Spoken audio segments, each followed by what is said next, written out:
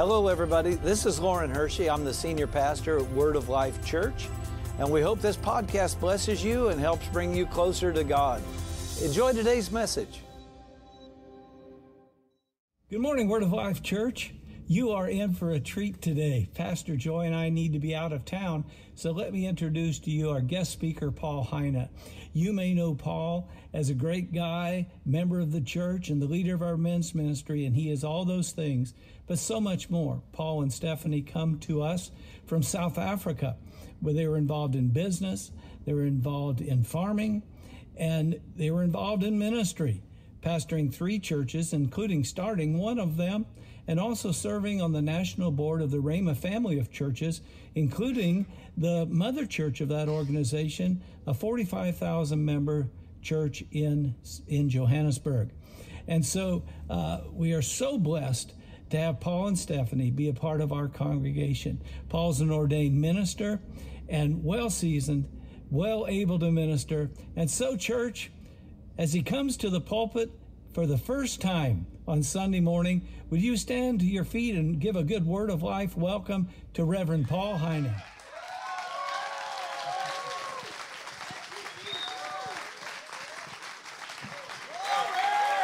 Thank you, Pastor. Thank you.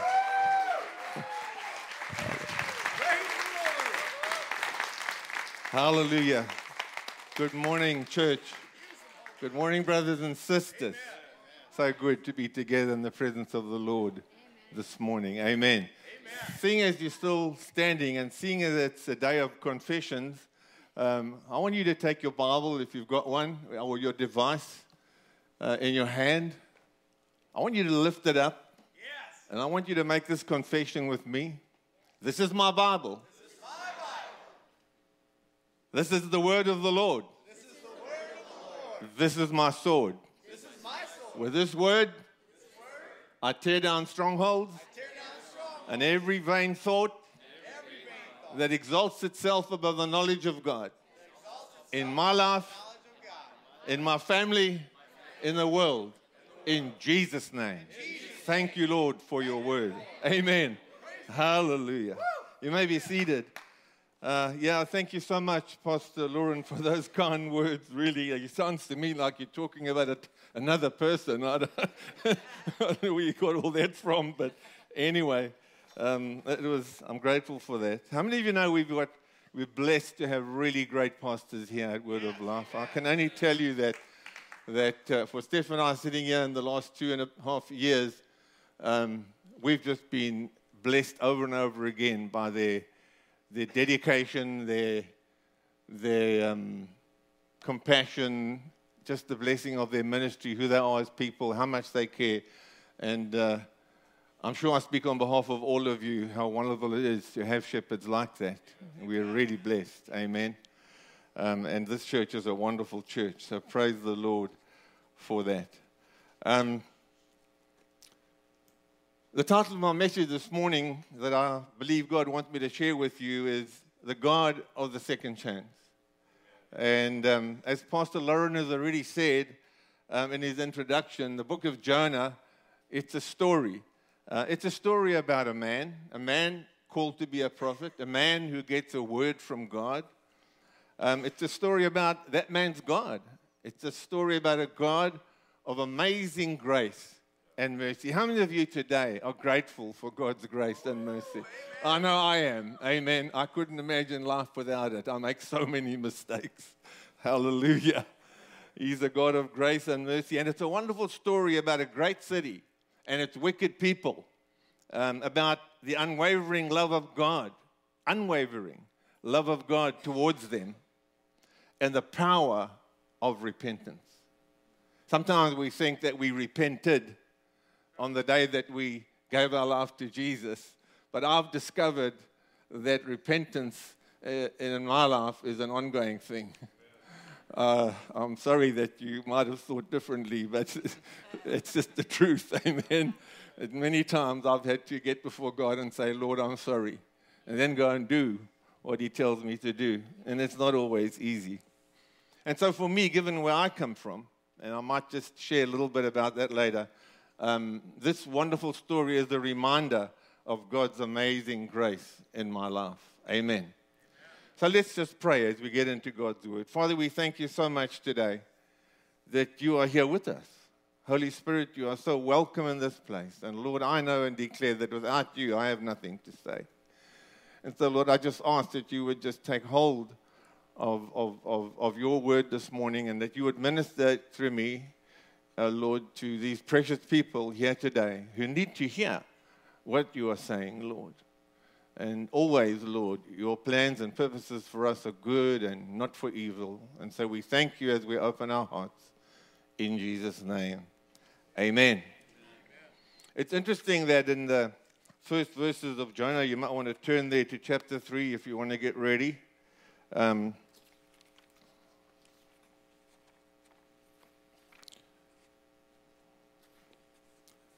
I thought I had my marker there, but it's okay. We'll find it. Here we go. Jonah, chapter 3. Chapter 3. So we're going to start off by reading together. Well, I'll read, and you can follow as I read. It's a short chapter, so bear with me. This is what it says. It says, "Now the word of the Lord came to Jonah the second time." Everybody say, second time. Saying, "Arise, go to Nineveh, the great city, and preach to it the message that I tell you." So Jonah arose and went to Nineveh according to the word of the Lord. Now Nineveh was an exceedingly great city, a 3-day journey in extent. And Jonah began to enter the city on the first day's walk. Then he cried out and said, "Yet 40 days, and Nineveh shall be overthrown." So the people of Nineveh believed God, proclaimed a fast, and put on sackcloth from the greatest to the least of them. And then word came to the king of Nineveh, and he arose from his throne and laid aside his robe, covered himself with sackcloth, and sat in ashes. And he caused it to be proclaimed and published throughout Nineveh by the decree of the king and his nobles, saying, "Let neither man nor beast, herd nor flock, taste anything. Do not let them eat or drink water, but let man and beast be covered with sackcloth and cry mightily to God. Yes, let everyone turn from his evil way and from the violence that is in his hands. Who can tell if God will turn and relent and turn away from his fierce anger so that we may not perish?" Then God saw their works, that they turned from their evil way.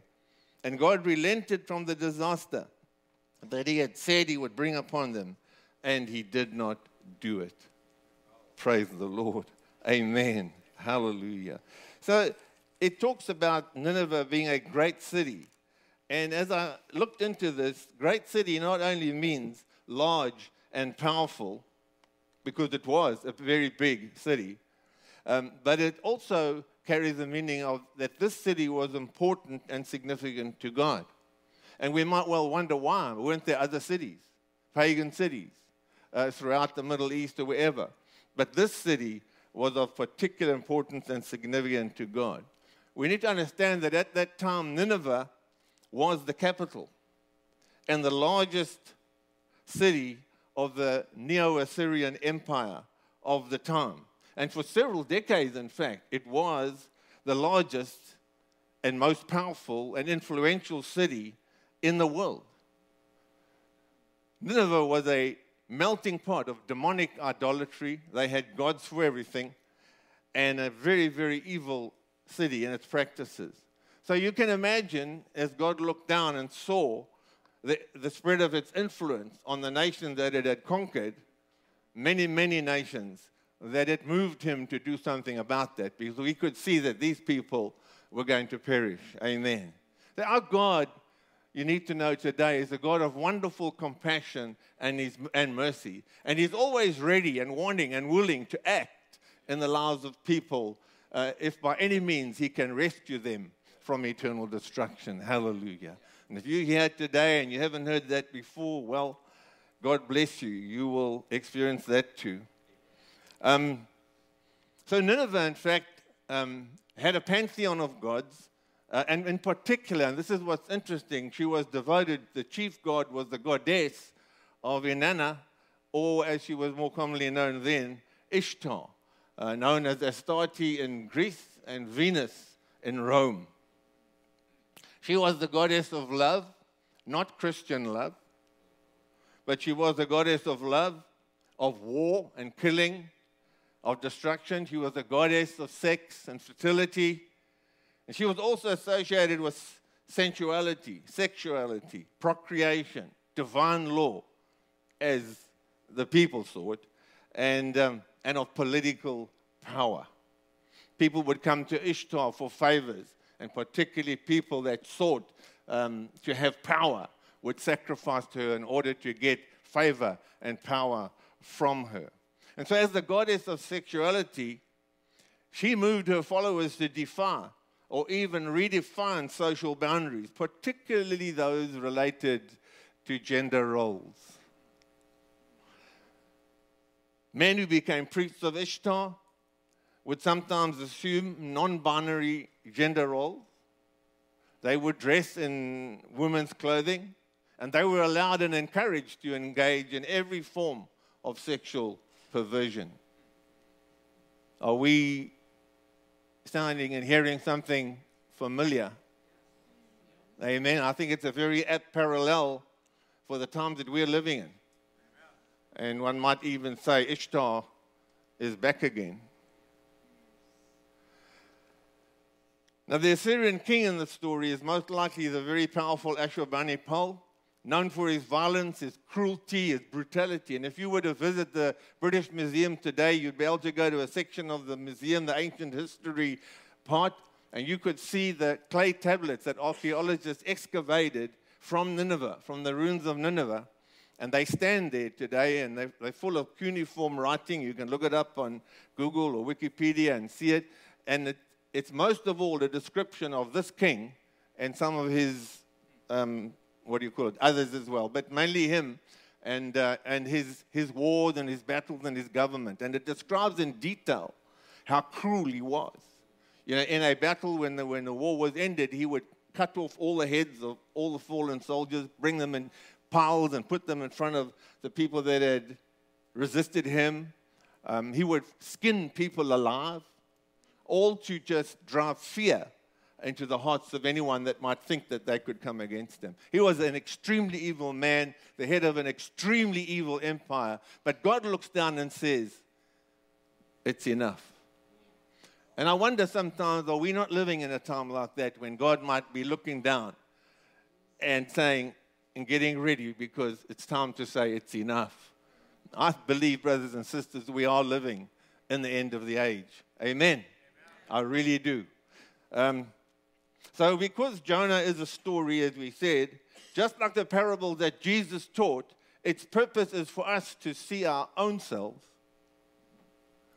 in the person, or perhaps persons, in the story. Amen. And I didn't like that either, but I had to settle with it as I was studying it. Amen. Hallelujah. But brothers and sisters, it's a very encouraging story because it answers some very important questions that are as relevant as they were for the Ninevites as they are for us today. Amen. One of the questions might be this: is it possible for a nation, a people, an individual person to change or to modify their lives, to change direction, even to avoid the judgment of God? Is it time for us, me and you, to stop making the same mistakes, having the same arguments, waiting to grow up and get wise? Amen. Get wise. How is it that we find it so difficult to learn from our mistakes? Amen. We go on repeating them again and again until God draws the line. Amen. But brothers and sisters, the good news is that the Word of God has power. That's why we made that confession at the beginning. The Word of God has power through the Holy Spirit to bring about repentance. we don't want to repent. We're too proud. We don't want to have to admit, it was me. No, it was the woman you gave me. And so on and so on. Amen? Or, you didn't give me a chance with the right career. Or I never inherited any money. Or I was born on the wrong side of the tracks. We'll try anything but repent. And say, yes, Lord, it was me. Amen. It was me. Amen. Deal with me, Lord. And get into a place, if not real tears, but of spiritual weeping before the Lord for the evil that we have accommodated in our lives. Amen. We need to face the fact. And I've discovered, even as a born-again Christian, filled and baptized in the Holy Spirit, too many times have I needed to repent. In my relationship with my beautiful wife, looking back at how I was as a father, my financial management, business decisions, all over, I see places.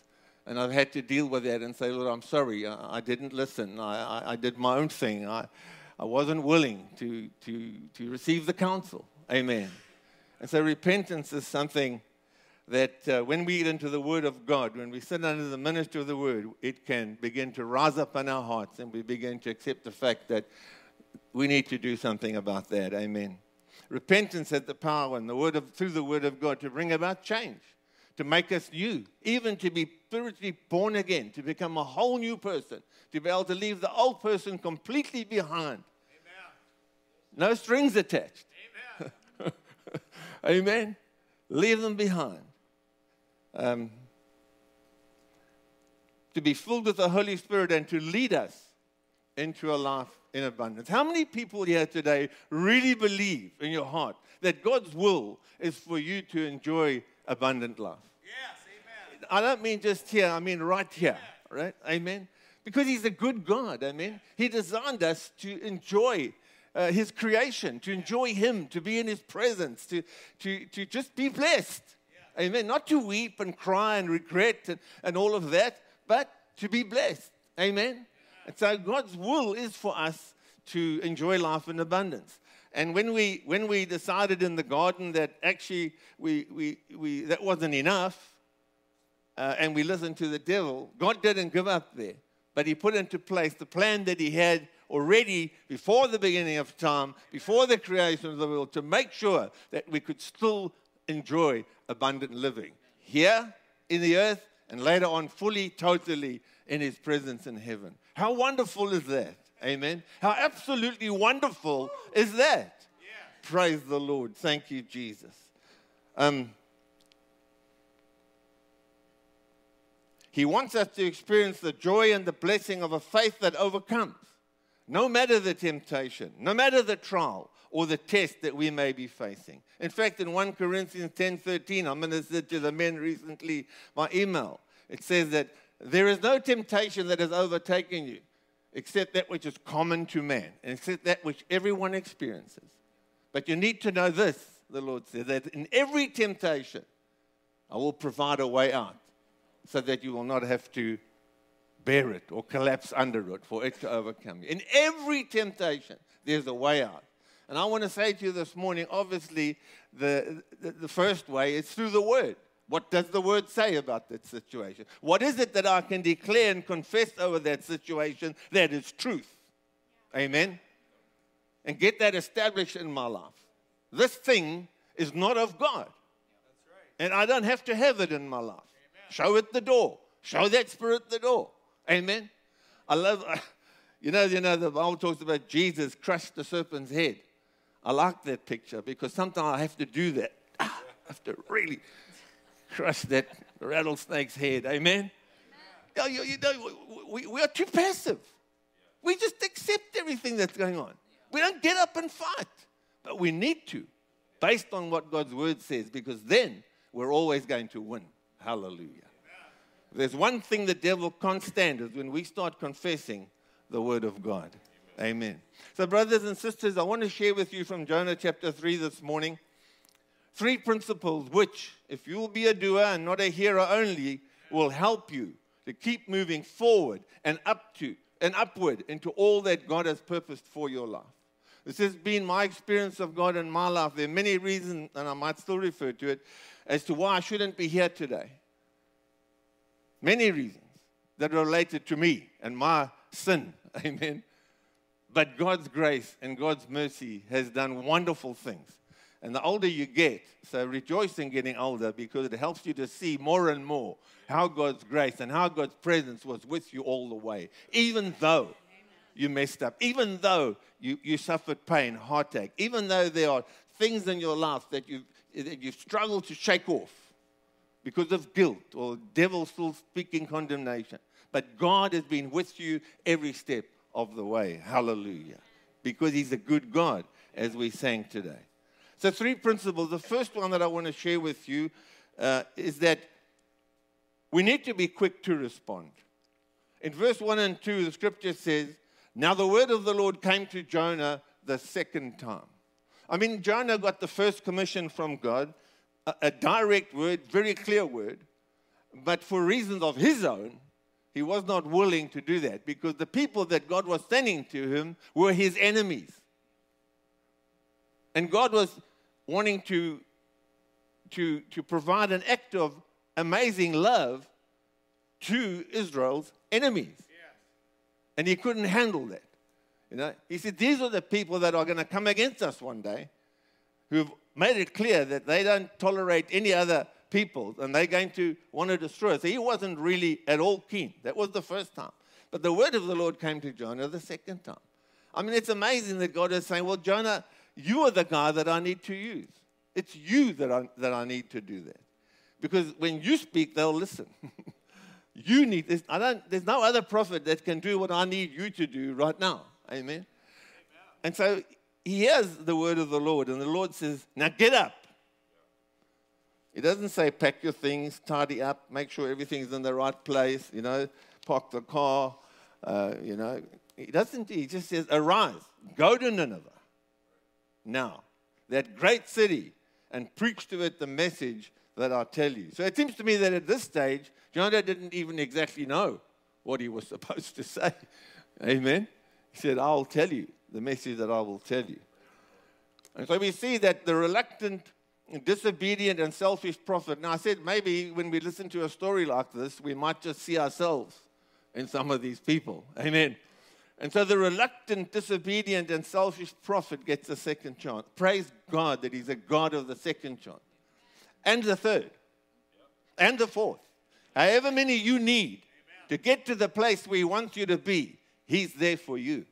Amen. Because you missed it the first time, and the second and the third, doesn't mean you should give up on God, or that you should think He's given up on you.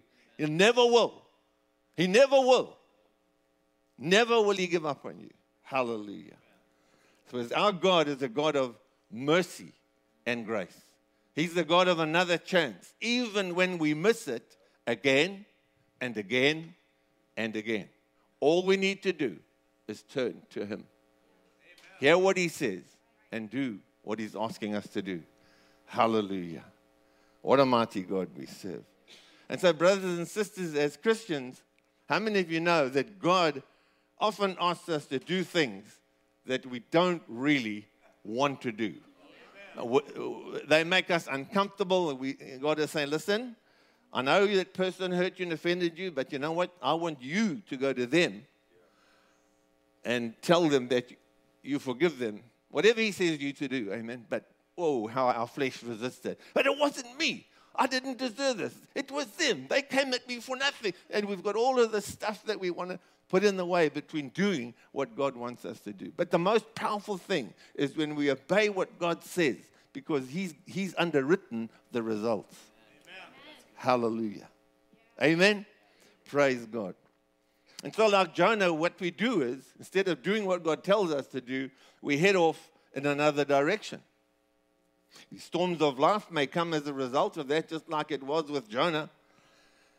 But more often than not, God allows us just to continue down the path away from obedience for a season, but for grace. Hallelujah. There will come a day when, like Jonah, we know it's time to return to God. Our spirit knows that safety and security, mercy and forgiveness, joy is found in the Lord's presence. It just knows that. We're the ones that try to suppress it. The devil is the one that does everything to keep us from doing that. But our spirits know. And if we will just listen and go with what the Spirit is saying to our spirit, then we'll see God do the wonderful things that we've been hoping for so long. We know it's time to return to God and to worship Him and to offer ourselves to Him anew. Sometimes we need to do that. We need to, you know what? This flesh, it's got resurrection power. Amen. We get born again. We put ourselves on the altar. Lord, my life is all yours. And about 3 months later, we crawl off the altar again and carry on as before. But that's why there are times when we need to realize that we moved away and we need to rededicate and recommit ourselves to being that living sacrifice that He values so highly. Hallelujah. But guess what, brothers and sisters? God never allows us to go to step 2 until we have completed step 1. He doesn't say, well, you didn't do what I originally asked you to do, but that's okay. You've got a bar. I'll let you skip it so that you can move on in your Christian life. No. When we desire to get back on track with God, He says to us, fine, are you ready to obey me now? Are you ready to do what I originally asked you to do? Because He's the God of the second chance. Hallelujah. Even as many chances as you need. Amen.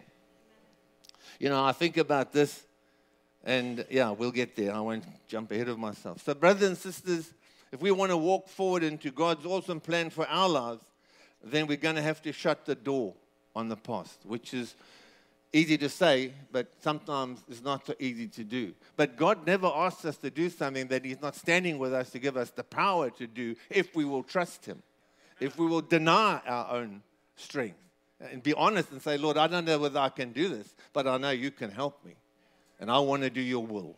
Amen? Are we on the same page here today? Yeah. Hallelujah. So if we want to move forward into God's awesome plan for our lives, then we're going to have to shut the door on the past. You have to give up your grief, your guilt, your grudges, your victimhood, so that you can move forward in faith.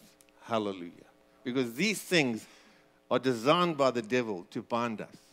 You know, I understand that there's a time of mourning, but there's also a time of rejoicing. But some people decide to mourn the whole of the rest of their lives, and they're locked into that dark place for the rest of their lives. And I say that with respect.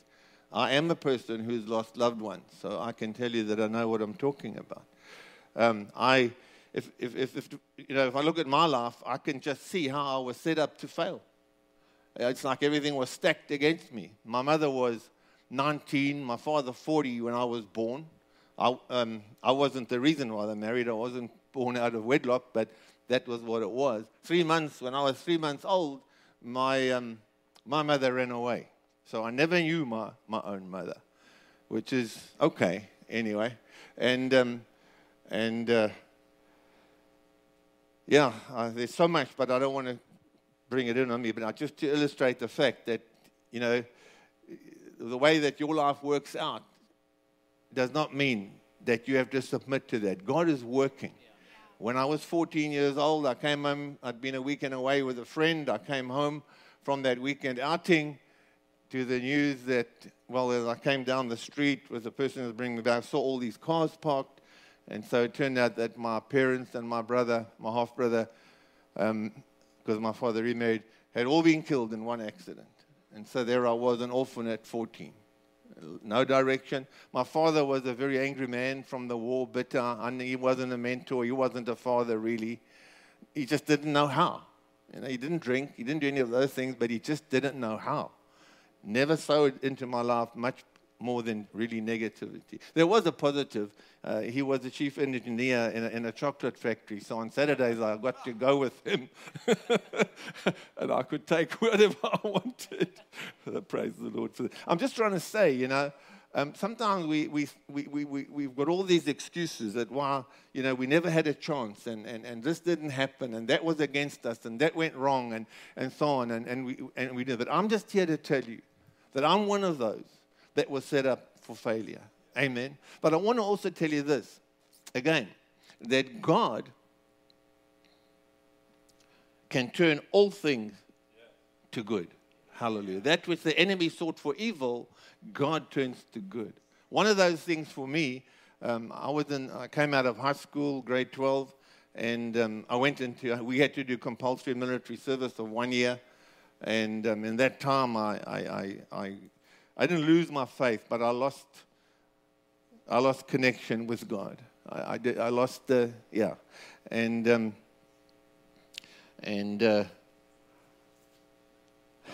I used to come and visit Steph on the farm where she was then. I'd met her by that time already, and she wasn't even impressed by my uniform.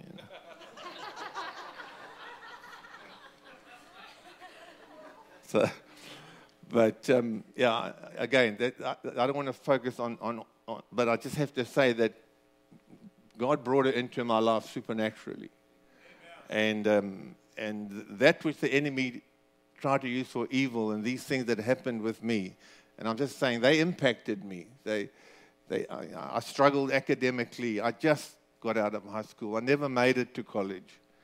I'm standing here before you today, never having made it to college. But God can take someone and make something out of it. He just needs a little bit from us, a little bit of willingness. So I'm just saying, whatever has been happening in your life, some of it will be circumstances, some of it will be the way that you've responded, some of it is you need to repent, some of it has been your own fault. I know that in many ways I could have done better if I'd been more disciplined, or whatever it might be. But God is bigger than any of that. And His love is far greater than we can really comprehend. Amen? It reminds me of the Apostle Paul and what he said in Philippians chapter 3, verse 3, in the Living Bible. He writes and he says, "Dear brothers, I am still not all I should be." And I stand before you today with that knowledge, that I'm still not all that I should be. But I am bringing all my energies to bear on this one thing. So he says, at this point, I need to keep this focus. Forgetting the past. Because Paul had a past, a horrible past. He was an enemy of Christ, an enemy of the church. He was a murderer, a consenting murderer. He persecuted the church. He tried to close down church. He did everything to resist Jesus until one day Jesus met with him. Amen. And so he realized he could say, there's so much guilt associated with me. I'm not worthy. I shouldn't be doing this. But he realized that he needs to forget the past and look forward to what lies ahead. That's what it means to be born again, to be able to leave the past and to have a fresh start, a second start, completely free of whatever it was that went on in your past. Amen. Because why? Because when you get born again, the blood of Jesus cleanses and washes it all away and makes you white as the Iowa snow. Hallelujah. You've got so many opportunity here to look out in winter and see that's what the Lord made me to be. Hallelujah. The first time we flew to visit Carl here in Dubuque, I remember as we came over the Atlantic and down through Canada, and that year had been heavy snow, and I remember looking down, and everything was covered in snow. Every small lake, pond, forest, even the forest, you couldn't pick them out. And I thought to myself, that's what it's like. We're washed white, completely clean. Hallelujah. By the precious blood of Jesus. Forgetting the past and looking forward to what lies ahead. I strain, he says, to reach the end of the race, to receive the prize for which God is calling us. He didn't say calling me. He said calling us. Hallelujah. I'm so grateful that I'm included. Calling us up to heaven because of what Christ did for us. If we had to do it, how many of you know we wouldn't be on our way? We'd be still wheel spinning in the dust. But Christ, Jesus, did it for us at the cross. Hallelujah. It's a reminder of a story I found about a football team. Now, Now, in South Africa, football means soccer, but in America, it means something different. So we'll go with the American version. Amen. It's a story about New Year's Day, 1929. Georgia Tech played against the University of California in the Rose Bowl. During the game, a man named Roy Riegels, playing for California, recovered a fumble. However, he became disoriented and started running 65 yards in the wrong direction. This never happens in South African rugby. It must be an American thing because it's such a confusing game, people all over the place. But anyway, so he started running in the wrong direction. His teammate, Benny Lom, managed to catch up with him just before he scored for the opposing team. California attempted to punt, but Georgia Tech blocked the kick and scored a safety, which ultimately determined the game's outcome. At halftime, everyone wondered what Coach Price would do with Roy Riegels. The young man was devastated, believing he had ruined everything. Coach Price, however, surprised everyone. When the timekeeper announced 3 minutes before the second half, Coach Price simply said, "Men, the same team that played the first half will start the second." Riegels hesitated, unable to face the crowd. But Coach Price encouraged him, "Roy, get up and go back. The game is only half over." So Roy Riegels returned to the field, and his second half performance, hallelujah. How many of you are ready for a second half in your lives? A second half performance was nothing short of remarkable. The Tech players later attested that they had never seen anyone play football as well as Riegels did during those crucial moments. And so, brothers and sisters, this story reminds us that sometimes life gives us a second chance. And it's up to us to make the most of it. In fact, we need to understand that every setback can be an opportunity for a second chance. Hallelujah. Try again. Get before the Lord. Get counsel from the Lord. Get counsel from others. Get counsel from your pastor. Sit before the Lord again. Get into the Word and start out again. Hallelujah. Are you still with me this morning?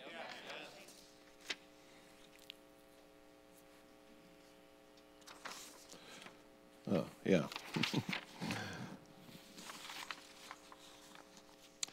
So Jonah's second call to Nineveh is a wonderful assurance of God's amazing grace, isn't it? His steadfast love, the steadfast love of God, new every morning. Did you know that every morning is like a second chance? Yeah. Because his steadfast love is new every morning. Hallelujah. It's a wonderful assurance of God's amazing grace, his steadfast love and his immovable faithfulness. Always the same. Yesterday, today, and tomorrow. Hallelujah. The second principle is that we need to be quick to obey. Look what verse 3 and 4 says. So Jonah arose. He arose. He obeyed God and went to Nineveh, according to the word of the Lord. Now Nineveh was an exceedingly great city, a 3-day journey in extent, and Jonah began to enter the city on the first day's walk. Then he cried out and said, he said, remember, the Lord said, you say what I tell you to say. Yet 40 days. 40 is an interesting number in the Bible. 40 is often a time of trial and testing. Jesus was 40 days in the wilderness, and when he came out having had victory over the devil, the Bible says he was filled with the Holy Spirit. Hallelujah. For 40 days. It's not like the Lord said, in 24 hours, it's all over for you guys. No, 40 days. That in itself shows grace. He knew that there were many in Nineveh that would have to figure this one out. You mean, stop going to Ishtar's temple? Stop practicing those things? Putting our children in the fire? They had to work through some stuff. And again, it's just, he knows us so well. That he knows that we need time sometimes to work on things. But that doesn't mean he's pulled back. He's still working. Hallelujah. 40 days, and Nineveh shall be overthrown. Overthrown, it's the same word that's used about Sodom and Gomorrah. God is saying, I'm going to flatten it. I'm going to flatten it. In fact, the ruins of Nineveh still exist to this day. Just outside the city of Mosul on the Tigris riverbank. There is the ruins of, I don't know if there's any veterans of Desert Storm or the Gulf Wars, but that have been to Mosul, but it's there, and the ruins are there. It's flattened. And up until just about 10 years ago, there was like only one part of it that was still standing, and it was the gate of Ishtar. A very powerful demonic spirit. And the ISIS blew it up. So you can't go and see it anymore. But there are pictures on Wikipedia of the gate of Ishtar, which was one of the most significant gates. Because you know that through the gates come spirits and all kinds of things. It's an entry point. Amen. So that was for free. All right. You know, and on this issue of obedience, I remember so well when God confirmed in my heart that He was calling us to launch, to plant a church. I don't know what you call it here. I was still on the farm and in business at the time, and I remember saying to the Lord, well, that's cool. I think our home group had grown to about 20 people by that time, so we had a good core. And I remember saying to the Lord, well, Lord, that's cool, but you know how much debt we've got? You know, I can't go and serve you when I've got all this debt. And the Lord went quiet. About 3 months, I forget the exact time and what it was. And all of a sudden, the word of the Lord came again. Plant the church. And I realized that what God was saying was, it's time to step out in faith. And trust me, if I'm calling you, I'll take care of the rest. So we announced to our people, and we planned our first service, and took place in the farmer's hall in our little village. And from there, you know, God began to do great things. I don't know exactly how long it was after that. After that, maybe 3 months.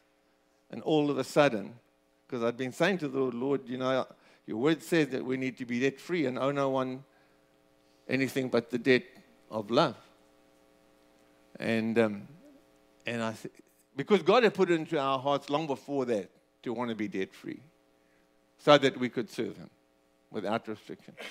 And so 3 months after we had our first service, around about there, all of a sudden, sold the printing company, sold 2 farms, we're left with 2, and we're completely debt-free.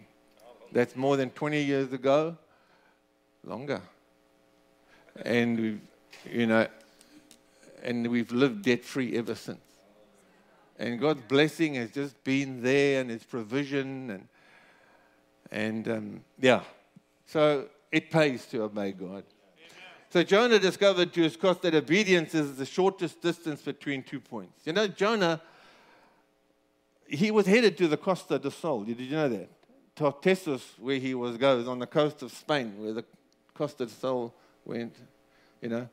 But, you know, he didn't have to go via ship halfway and then sink or thrown and then in a submarine and be brought to shore and then have to walk or hitchhike all the way to Nineveh.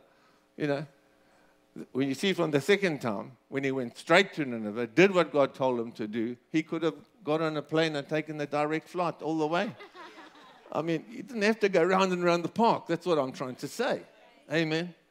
So he discovered to his cost that obedience is the shortest distance between 2 points. And so this time, Jonah obeyed God's command without further delay.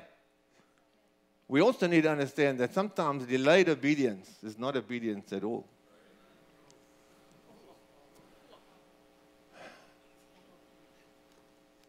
And so Jonah arose immediately and went to Nineveh in obedience to the word of the Lord. My brothers and sisters, I can say that in my time as a pastor, I've talked with many Christians, obviously, who wanted to be used by God, who were tired of being stuck somewhere in their lives, who knew that they needed to move on, that there were better things out there for them. They come and they want answers from God. They want to hear from God. They wanted God to give them direction in life. But so many of them, I'm sorry to say, were not doing the plain and simple things that God had revealed to them already and asked them to do. Be ye reconciled. Love one another as I have loved you. become a giver rather than wanting only to receive. Many things, simple things, basic things. And what they needed to do, they just needed to obey. Sometimes some would come and say, well, Pastor, God has told me to do A, B, or C, marry this person or invest in this, what I could see, harebrained scheme, or whatever, you know. And I would say to them, I'm sorry, but if God has appointed me as your shepherd, how come he hasn't told me? You know, and I have a real check about this. I think you need to slow down. Then they're offended. Now a pastor's trying to stop me from doing and getting to what I need to do, you know. And then they go off and do their thing. And later on, you hear that they crashed. Amen. Not to bring anyone into condemnation, to encourage you. To be part of a church like this is such a great blessing. To have a pastor of 38 years that is so wise and so experienced. I attended the funeral. We attended the funeral on Friday of Brother Ed West. Just his ministry was just such a blessing. Just so amazing. And so we need to understand that we need to respect the call of God and the anointing that is on him. Now, these people were not reading their Bible, they were not praying, they were not attending church, or infrequently at least. They did not want to listen to counsel and make the necessary changes and adjustments. They just wanted a miracle, a shortcut. It was a different place for every person. But obedience with God, my brothers and sisters, listen to this. It's like running hurdles in track. You can't go around. You have to go over. Oh, it's too high. I'm too short. No, go back. Amen. Keep at it until you go over. Amen. And how many of you remember in Numbers chapter 14, God has brought the Israelites to the promised land out of Egypt as he promised. They're there. They send in the spies. 10 come back, say, we can't do it. They're too big. All sorts of reasons why it's not going to work. Not one, except for Joshua and Caleb say, yes, but we can. We can, because our God is with us. Amen. He's told us to go in. That's what's important, not how big the enemy is. And so there they are.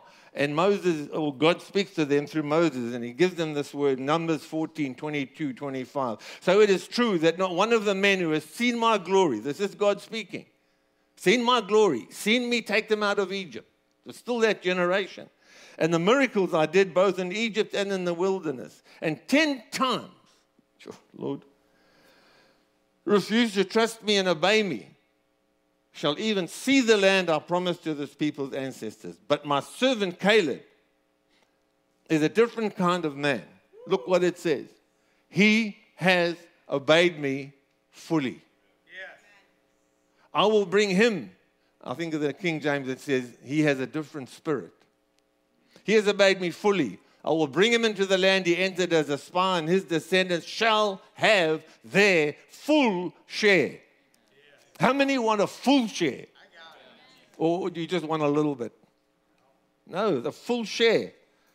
A full share in it. But now, since the people of Israel are so afraid of the Amalekites and the Canaanites living in the valleys, tomorrow you must turn back into the wilderness in the direction of the Red Sea. How many of you know how long they now had to go and wander in the wilderness? 40 years. Amen. Obedience. King Henry of Bavaria, who reigned around about the 11th century, became weary of being king. He applied to be admitted as a monk at the local monastery. The king told the leader of the monastery of his struggle and his personal battles as king. So the chief abbot said to him, my king, do you understand that the pledge here is one of obedience? That will be difficult for you because you have been a king. King Henry responded and said, yes, I understand. I will live the rest of my life being obedient to you as Christ leads you. Now he stepped right into it there. So the abbot says to him, then I'll tell you what to do, seeing as you pledged obedience to me. Then I'll tell you what to do. Go back to your throne and serve faithfully in the place God has placed you in. Hallelujah. And sometimes we need to go back to the throne room, to the place of commission, the place where God spoke and where God told us what to do. And so when the king died, it was written of him, the king learned to rule by being obedient. Hallelujah. So sometimes God reveals his plan step by step, and our faithfulness lies in following each instruction without hesitation. It seems to me, and been my experience, that too many people are looking for a green light from the Lord. They've already got the thing that they want to do. They're drawn to this particular, call it a call or business deal or investment or relationship, whatever it might be. And they want a green light for that. But it's been my experience that a lot of the time, if not often, most of the time, God leads by a red light. Don't. The pastor says, look, I think we need to slow down here. Slow down. Let's just have a look at this thing, and see what exactly are the issues surrounding this thing. Whatever it might be. Counsel, people in the church that have walked with the Lord a long time, get counsel from them, and so on. But don't expect always a green light. Respect the fact that God sometimes says, no, not now. Amen. That may be later, but not now. There's other things that you need to focus on. Hallelujah.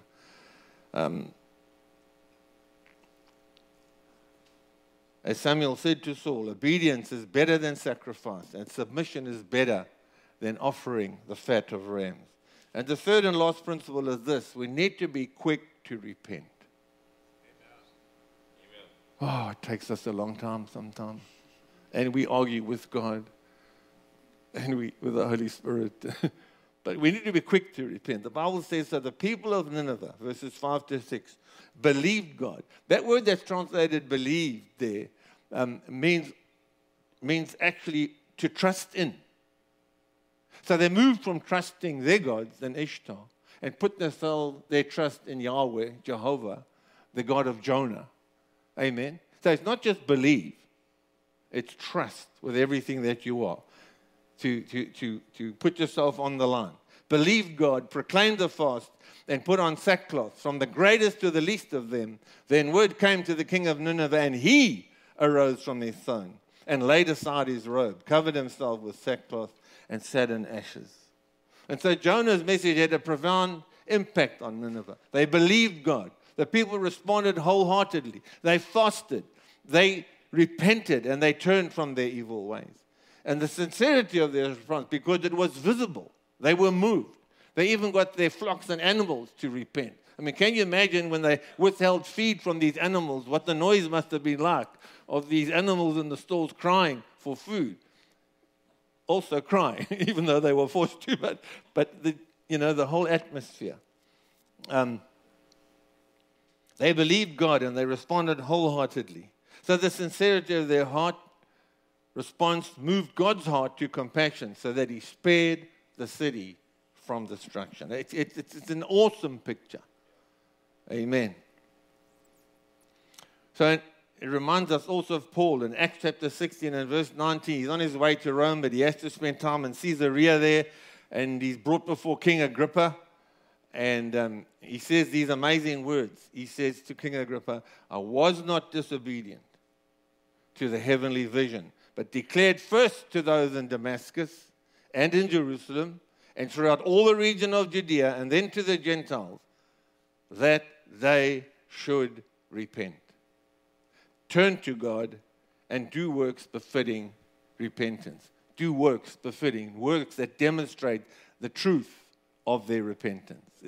And repentance in the Bible, we often associate repentance with, being sorry. And we taught Matthew we need to be sorry for our sins, and there is that aspect of it. But we also know that repentance, we've been taught that means to turn away from, to change direction. Both in the Old and the New, the two different words are translated that way, to turn away from. But there's another meaning which also belongs there, and it's to change your mind, to change the way you think. And that is often for us, we have wrong thoughts about God because we're not in the Word, or we don't come to church to get good teaching. And so we think wrongly about spiritual things. We are deceived. And so repentance includes that, to change the way I think, to let God give me a new mind. As it says in Romans 12:22, don't copy the behavior and customs of this world, of Ishtar and all the others, but let God transform you into a new person by changing the way you think. Amen. Then you will learn to know God's will for you, which is good and pleasing and perfect. So my brothers and sisters, we need to believe God when He says we got it wrong. We need to always agree with and respond to His word. We need to accept responsibility for our sins and their consequences. That doesn't mean we need to assume a labor of guilt, but when we take responsibility, then we can also know that God has washed it away and forgiven us, past, present, and to come. And we can live in total freedom. Amen. Hallelujah. That we are free from condemnation doesn't just mean that we're free from guilt. It means that. But it also means we're free from legal, judicial condemnation, the sentence of guilt on our sins. And we're only free because our sin was put on Jesus. He bore our sin. He took the condemnation so that we could live without condemnation, in the joy and freedom of knowing that we're on our way to see our blessed Savior face to face. Hallelujah. And so as we pull it together this morning, we need to accept responsibility for our sins and their consequences, and to accept His offer of salvation and deliverance. It says in verse 10, God saw their works, that they turned from their evil ways, and God relented from the disaster that He had said He would bring upon them, and He did not do it. Did you know that God also repents? Yes. That word relented in the King James is translated repented, because it can also mean to change the way you think. That's right. Amen. So I'm so glad that God is willing to be persuaded to change His mind sometimes.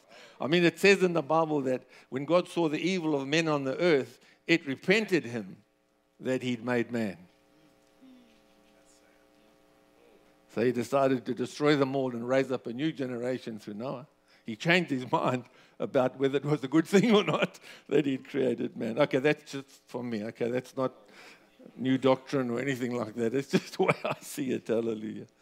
Brothers and sisters, this morning salvation is as close as a prayer. That's all it takes. A heart that's open to God. To say, oh, Lord, I've missed it many times, but thank you, Lord. You're here today for me.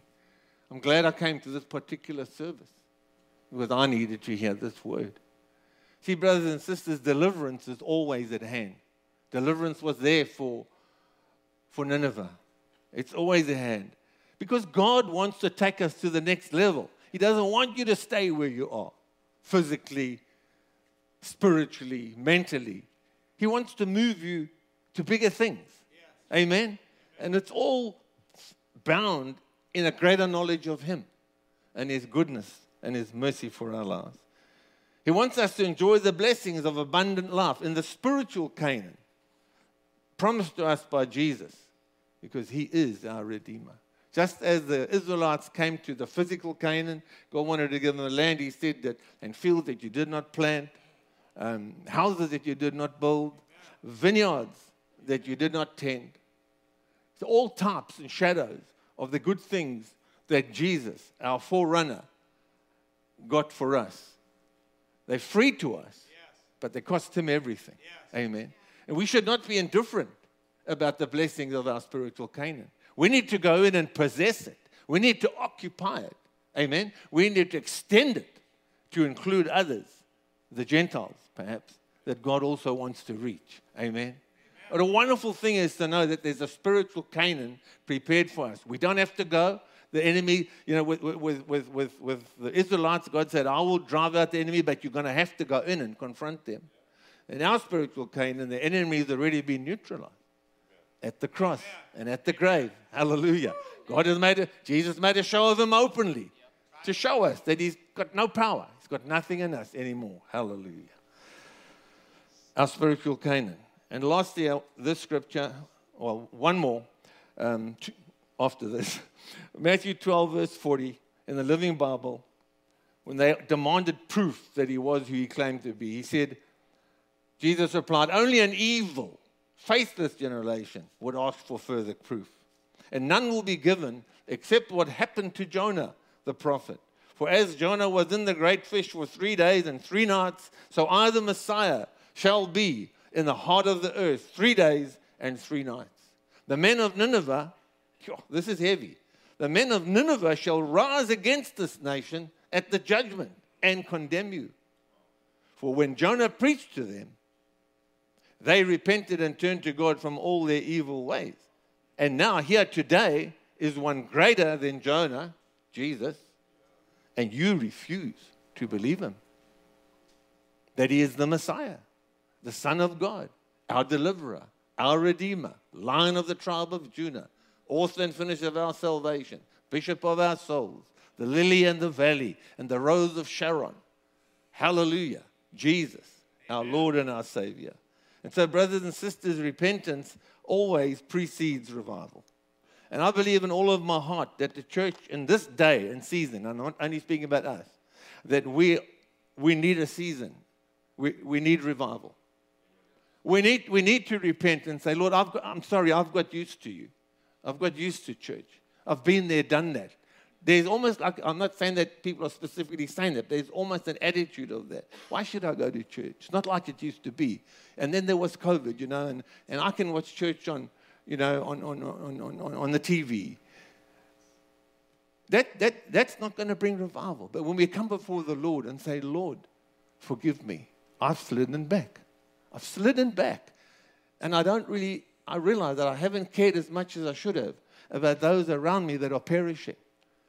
Will you please bring revival to me first in my heart?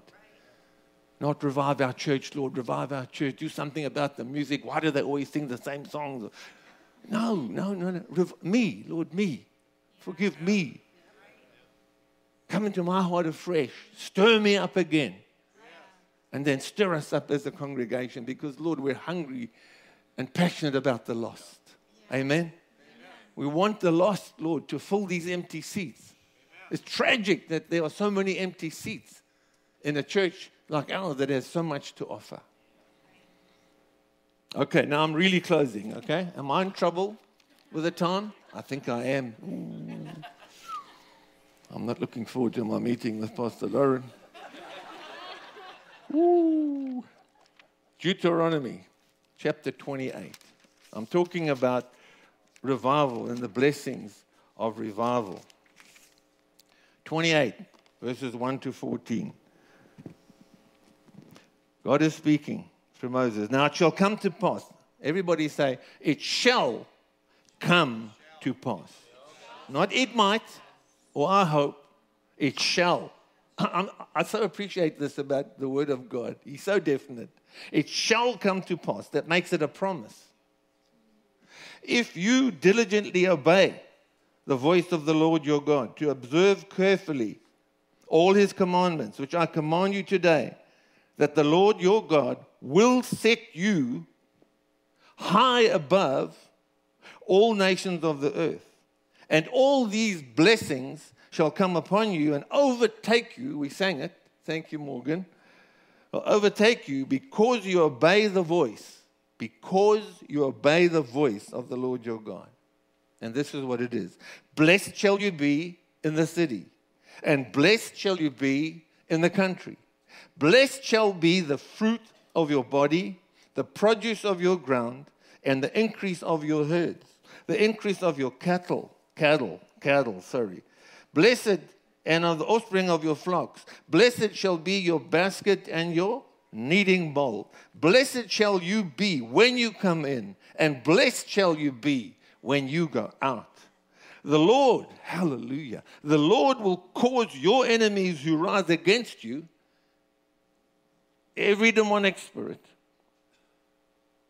or those that oppose you, will cause your enemies who rise against you to be defeated before your face. They shall come out against you one way and flee before you 7 ways. Hallelujah. The Lord will command the blessing on you in your storehouses and in all to which you set your hand. And he will bless you. He will bless you in the land which the Lord your God is giving you. That, of course, can be America, but it's more significantly Canaan, spiritual Canaan for us. The Lord will establish you as a holy people to himself. Holy means separated, sanctified, set apart for God only.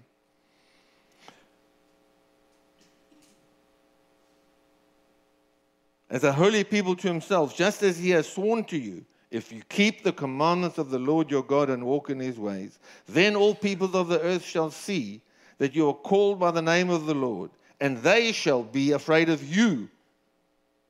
And the Lord will grant you plenty of goods in the fruit of your body, in the increase of your livestock, in the produce of your ground, in the land of which the Lord swore to your fathers to give you.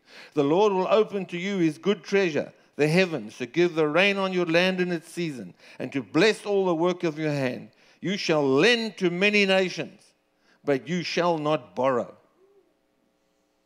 And the Lord will make you the head and not the tail. You shall be above only and not be beneath. If you heed the commandments of the Lord your God, which I command you today, and are careful to observe them.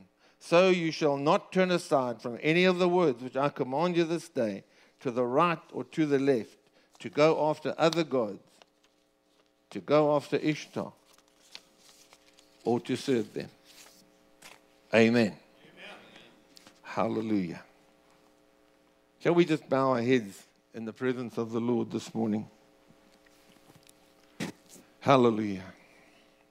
Father, we're so grateful to you, Lord, for your awesome presence here today. Mighty, wonderful Holy Spirit. And as we sit here, Lord, we just ask you to just deal with us, first of all, individually.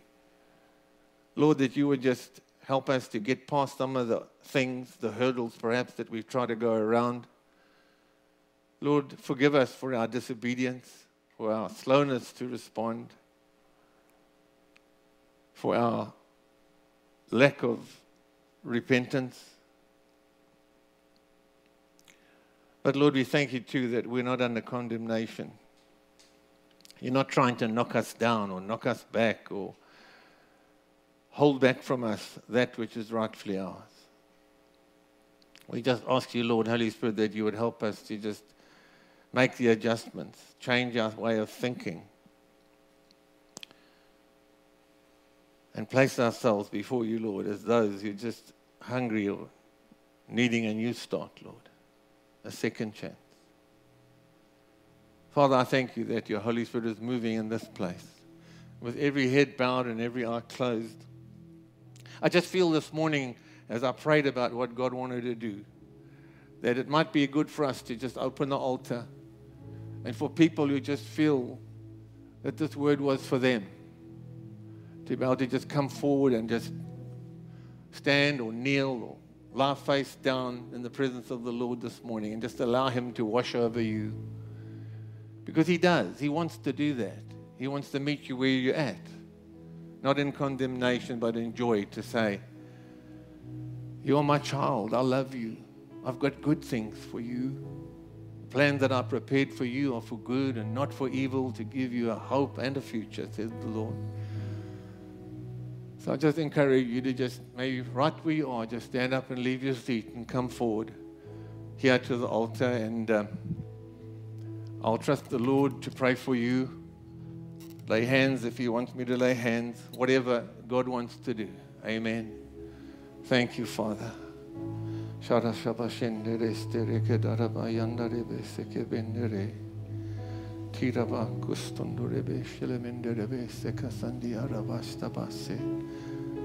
Hallelujah. The Bible says, humble yourself in the sight of the Lord, and he will lift you up. He will lift you up. Hallelujah. In moments like this, we need to give time for the Holy Spirit. The enemy, the devil, will do everything to keep you in your place, to tell you that you don't need to do this. It's for other people. It's not so much about trying to dig for something that isn't there. It's about a heart attitude that says, Lord, if there's any way in which this is me, I want to be rid of it today. And he will do exactly that. He'll fill you afresh. He'll wipe away the darkness. He will certainly set you on your feet for another chance. And as He does that, His grace will be present to help you after this, if it's necessary, to go and make right whatever it is that He has spoken to you about. Again, not in condemnation or false belief, but under the direction of the Holy Spirit. Hallelujah. Father, in the mighty name of Jesus, we are so grateful for the power and the presence of your Holy Spirit, Lord. Father, we thank you that you see into the heart of every man. There is nothing hidden from your sight. So, Father, thank you for my brother here that has come forward, opened his heart to receive from you. Father, I thank you for a mighty washing and cleansing, and a refilling and overflowing, a fresh baptism in your mighty Holy Spirit. See, Father, the repentance of his heart. Stretch out your hand and heal, Lord, in Jesus' name. Hallelujah, Father God. There's a heart that is hungry, Father, for more of you. Lord, I thank you that your word says that healing is as the children's bread, that it's as necessary as bread is to children, so is healing to us. And I thank you, Father God, that you've made provision through the death and suffering of your Son. Father, I thank you for wisdom, a fresh impartation, Lord. Yes, hallelujah. Thank you, Jesus. Flow, mighty Holy Spirit. Break through the damn wall, Lord. Breakthrough, breakthrough. Breakthrough is the word to you today. Breakthrough. The Lord wants to break through in new ways in the mighty name of Jesus. Hallelujah. Father, thank you so much. Lord, how you delight in hearts that are hungry for you.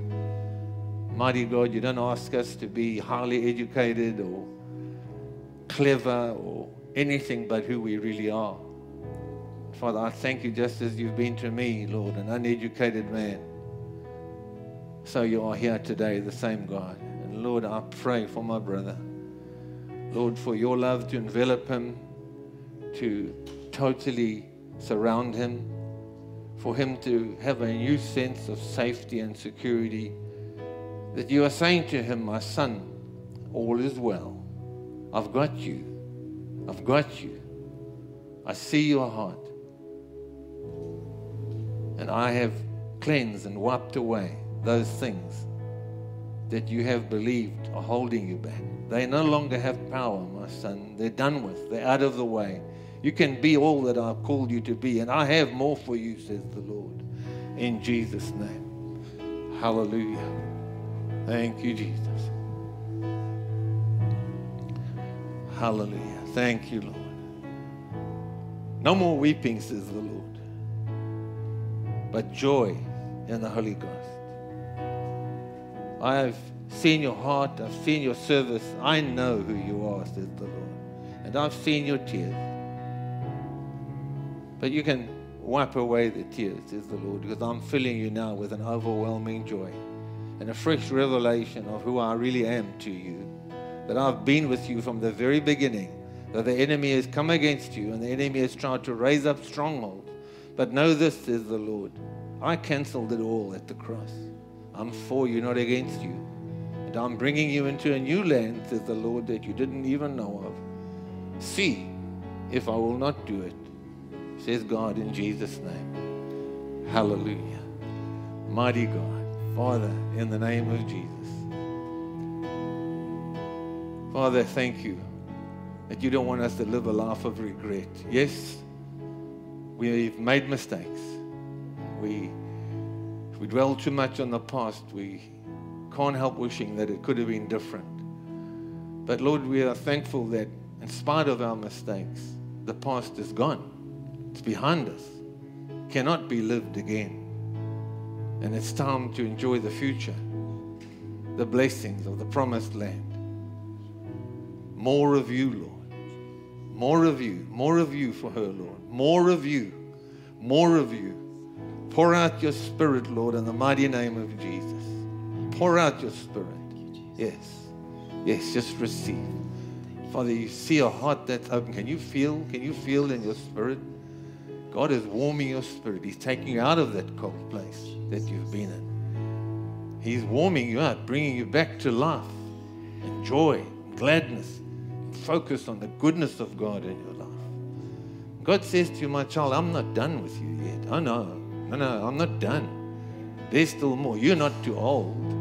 You're not too old. I have more for you, says the Lord. Just listen for my voice and I'll tell you what to say, says God in Jesus' name. Father, in the name of Jesus. In the name of Jesus. Hallelujah. Mighty God. Father, thank you. You know where my brother has come from. You know the burdens that he carries, Lord. And thank you, Lord, that today your word to him is release those burdens. Cast them unto me, for I care for you. I care about you, says the Lord. I'm working. I have a plan for your life. And nothing that has happened before, if you will obey me, can hold you back from all that I want to give you. Know this, says the Lord, that there is victory. Yes, there is mighty victory in the name of Jesus. The blood of my Son has cleansed you, and you are no longer under condemnation. I have declared you not guilty, says the Lord. Not guilty, not guilty. In Jesus' name. And now, Lord, thank you for an extra portion of your mighty Holy Spirit to flood him every corner of his well-being, of his being, Lord.